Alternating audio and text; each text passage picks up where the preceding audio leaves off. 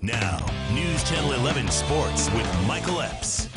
Welcome back. On this Christmas Eve, we want to start off tonight's sportcast with some Christmas spirit. The ETSU men's basketball team is on a Christmas break right now. They don't play until the 29th. But after Saturday's game, we asked head coach Steve Forbes and the players what they want to see under their Christmas trees. Check it out. I just want to see my family, to be honest. It doesn't matter what I see. If I see my family, I'm good. I ain't gonna lie, I want some money. Some money. Yeah, I mean. Per diem, 450. Yeah, we grown men now. We want money. We don't want, you know what I'm saying? We don't want no toys. We just want some money. I really just need somebody to take care of my gas. My gas tank. Gas go up and down like a haircut.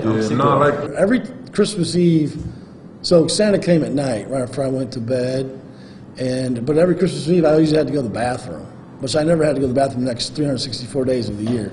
And so my room was upstairs in the house when I first was born, and so then I would walk down and kind of look, and my mom would make me, turn my head.